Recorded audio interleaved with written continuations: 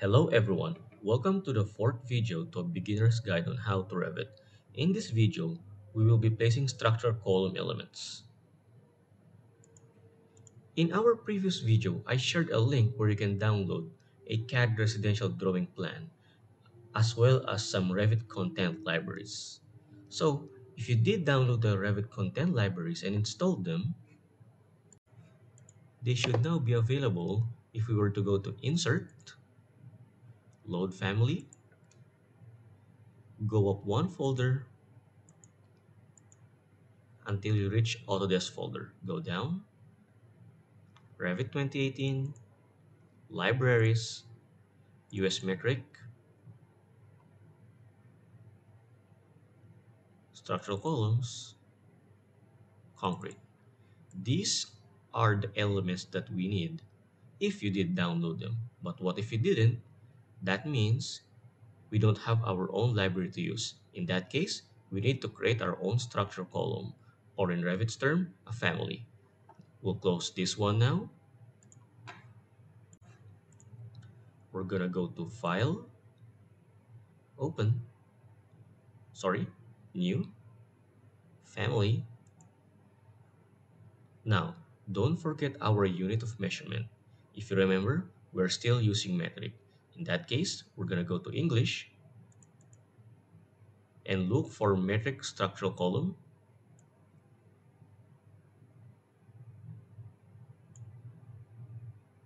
This one. But for this video, I want to show you how to make a family from scratch. So instead, we're going to be looking for metric generic model.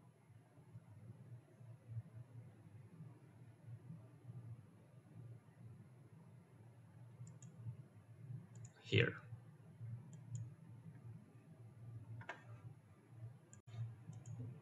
Now, when making a family, there's an element here called the reference line. This one. In Revit, the purpose of reference line is to add constraints when creating our model geometry. But most importantly, we actually use it to create a parametric family framework to which the elements of the family can attach to. Difficult to understand, I know, but don't worry, we will use reference line now. For now, follow what I do. Make a reference line for our horizontal area. Now, vertical.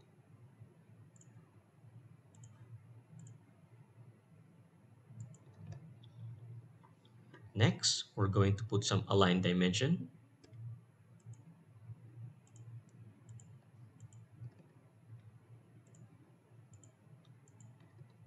Click this one, equal. Do the same for the horizontal part.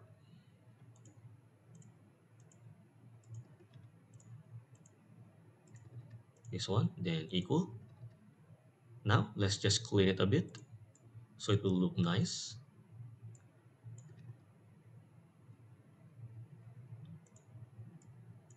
Okay, that should be good enough.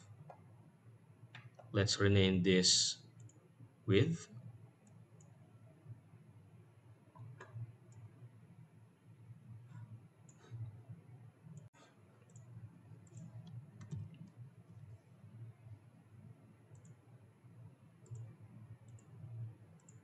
Then the other one, length.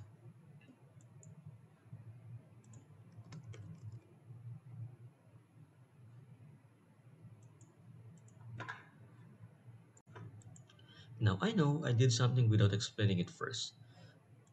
Now what this button does is to provide a parameter, which is what the reference line is for. Let's click this one. This button actually opens the parameter properties for our element. Now let me explain family parameter versus shared parameter. Family parameter actually controls the value of the current family, and it will be only usable for this family, which means the one we are doing right now. This is what the family parameter is for. Next, the shared parameter. As you see, everything else is grayed out except select. So, from shared parameter are definitions that can be loaded and used to multiple families or projects. But of course, we need to be careful with that because if we have the same name as shared parameter and a family parameter, it's going to cause some issues. So, let's only use shared parameter once we're very used to it and we're very, very good in Revit. Next is type against instance. Type is a parameter value that is the same for all occurrences of that element. So, changing the value of a type causes all assets or all elements to be changed. So, for example, let's say the width 3800, if we're using type, which we are using, if I were to put this to 4000, it will change the width of all our elements into 4000. Hard to understand, I know, but don't worry. Once we create our element, you'll be able to understand it. Next is instance. Instance is also a parameter value, but its properties are unique throughout the elements and can be changed without affecting other assets. So, unlike type, we can change this whenever we want. So, if I were to change this to 4200, it will not affect all the other elements. So, don't worry, I'll explain more of that later on. So, now let's cancel and go back to our family drawing plane. Now, next, it's time to make our model. Go into create, extrusion, this square one, and make a sketch of a square model. Now, remember the align shortcut key? We're going to align our sketch to the reference line that we made. And we're going to press lock or the constraint, like I was saying earlier. Constraint or lock, constraint or lock, constraint or lock. There's actually an easier method to do that. Let's undo like maybe 4 or 8 times. 1, 2, 3, 4, 5, 6, 7, 8. Okay, now again, let's align them. Here, there's a lock tick box here. If you were to click this and do the align once more, it automatically constrains everything. See? But let's avoid this option not until we're very used with Revit. So we're gonna stick with the manual. Also, prefer for always make these faces.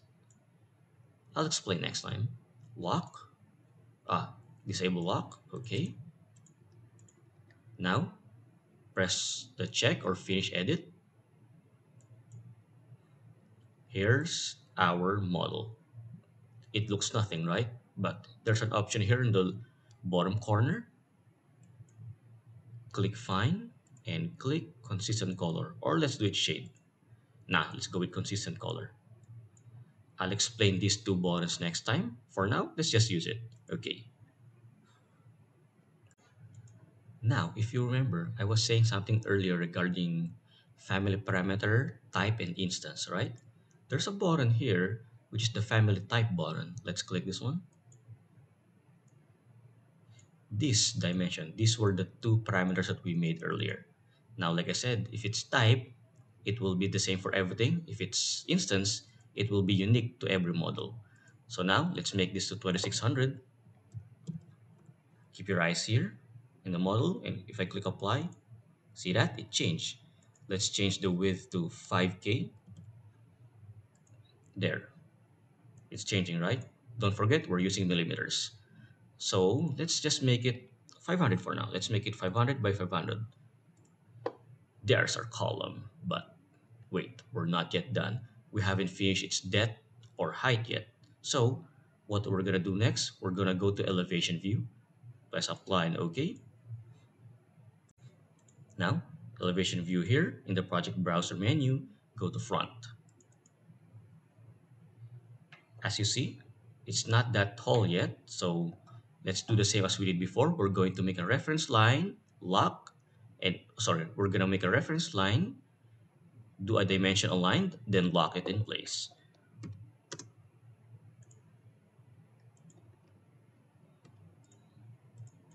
Let's name this height.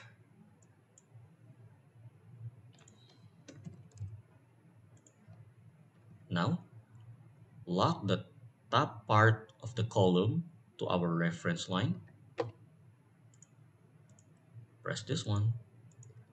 There we go. Now, if I go back to this button right here and change the height to 1000, That's supposed to change if we did it correctly. Good. Okay. Next, let's change its graphics mode. Here we go. Now, everything's starting to take shape.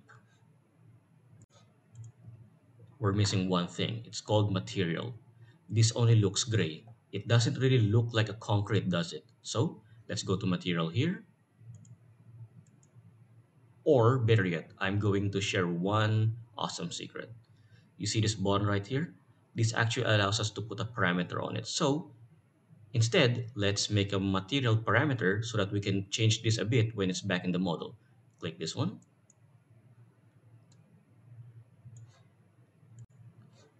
Now, it's a little bit same as what we did for our dimension parameter. This button right here. Family, let's name this as something simple, just material. Type, now, under group parameter, it should be materials and finishes. Usually, sometimes it's still dimension since we used dimension before. So what if it's something like electrical? Let's change this to material, this one. Okay, and okay. Now it's grayed out. Why? Because we cannot edit it inside our family creation menu. We can only edit this once it's inside the model. Now I think we're done.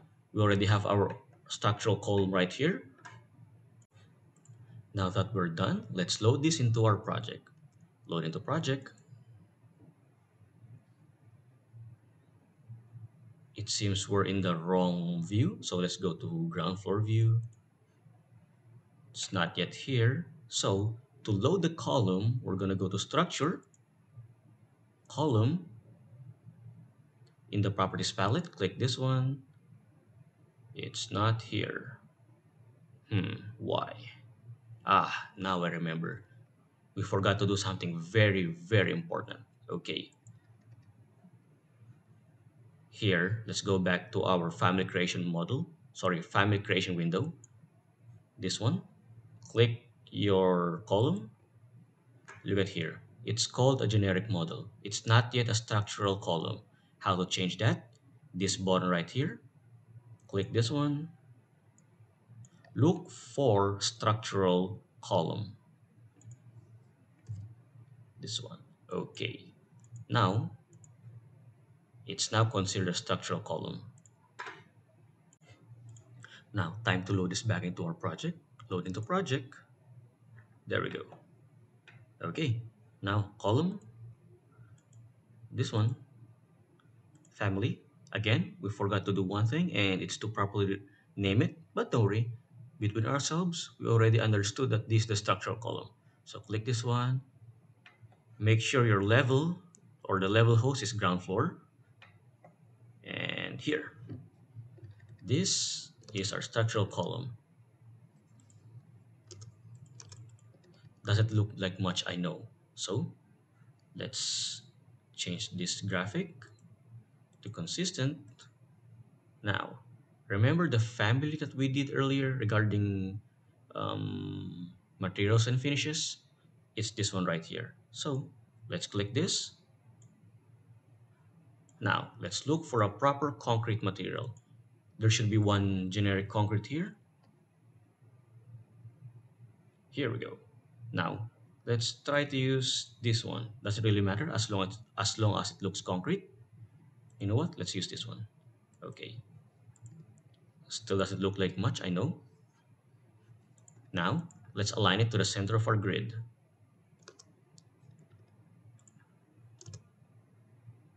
If you're familiar with AutoCAD, there is something called the constraint or something that allows you to automatically snap into the object. As you see here, from the endpoint to midpoint to nearest. So let's click the midpoint and the mid of the grid. Now let's do the same thing for all our grids.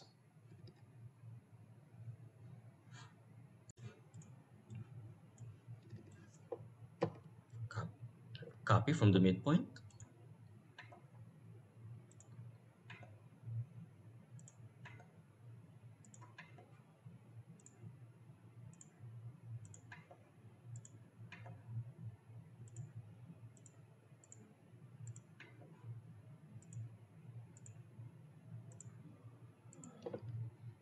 There, we've placed a column on every grid. Now, let's look at the elevation north. What is this? Oh, I must have misclicked something. Let's delete that. Now, let's change our graphic option. Here's our column. Now, our next plan is to, the top part of the column should hit the bottom of the first floor level. So in order to do that, let's do an alignment. We're missing 2400, or to be easier, this one right here, 3400, or look at here. This number here shows the offset between first floor and the ground floor. So we need our height, or rather, we need the height of our column to be exactly 3400. Let's go back to the plan view. Click one column, right click, select instance, visible in view. Now you've clicked all the structural columns in the plan view. Go to edit type. What's the height that we need again? 3400.